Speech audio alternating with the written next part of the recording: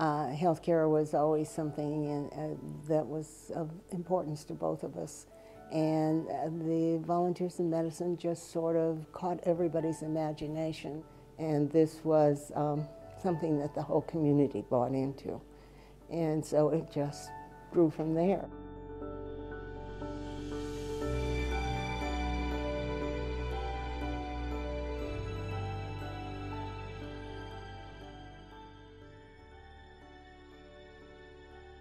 Carolyn is a marvel. She was and is a woman ahead of her time.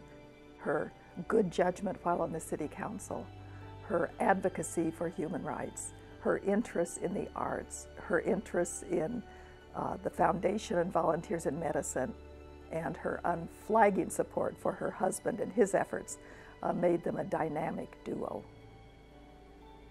She was always so lovely and engaging and, passionate about the community, passionate about her family. And that's what I've always loved about her. She's just a really caring, lovely person.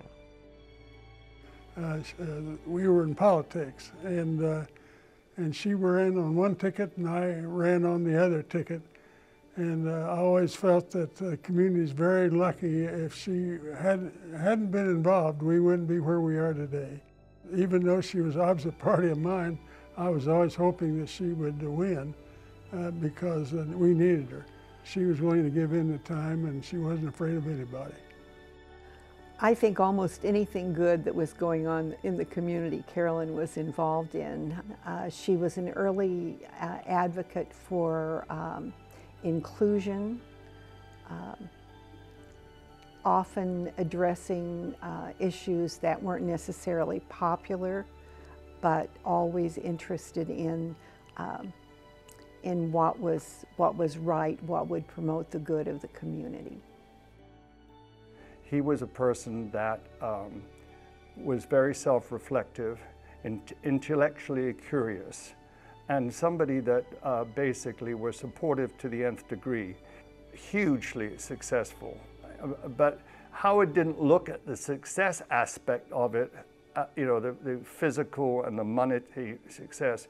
He just looked at the success of encouraging people to grow within their jobs and giving them the leeway to do that. It was part of his core being that he would be involved in helping others, and then he would find ways where his experience and expertise could really be used. I think both Carolyn and Howard had a real concern for the whole community. So so it is interesting when you look at the things they chose to be involved in. There's a breadth of things there. So they were involved in arts organizations, they were involved in social service organizations. Carolyn was involved in the government.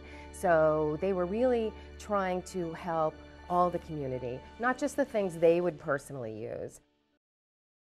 One good deed led to another good deed, led to another good deed that led to Volunteers in Medicine. She was involved in one of the early Leadership Bartholomew County groups that explored healthcare needs in the community. Carolyn was also involved in the grassroots effort to survey community citizens about what they felt local healthcare needs were. And we had all kinds of thoughts about it ahead of time, like, oh, we need something close to us, or we need transportation that'll get us there. And that's not what the majority said. And Carolyn ferreted this out of all the conversations that were held. Dignity and respect is what they really longed for in that setting. And so that became a byword as we were developing what kind of clinic this would be. I think Howard recognized there was a disadvantaged group who in many ways were productive members of society. They were working, but they were folks without medical insurance. The Volunteers in Medicine Clinic was an opportunity to, on a regular basis, ensure that those folks had consistent medical care that they really didn't have access to from any other source. And Howard recognized that that was a critical piece of the infrastructure here in Columbus.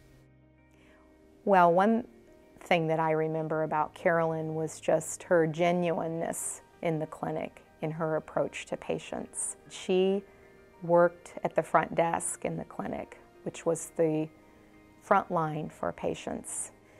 And Carolyn always had a warm greeting, a smile, yet she was very efficient about conveying patient needs. But there was a warmth and a genuineness about her in her approach to patients. One of the other significant contributions that Carolyn made was being a member of the Reverse Raffle committee. She was part of a group that dazzled the community with new ideas, creative ideas, and made the Reverse Raffle one of the most successful fundraising events in the history of the Columbus community. Primary interaction with Howard was on the investment committee. Howard was a great manager of people, but he also had a very specific interest in finance. You know, Howard was a traveler, he understood the world, and as a result, he continually challenged us to consider alternative investments. And by doing so, we had access to alternative investment managers in a number of sectors that alone we wouldn't have been able to invest in.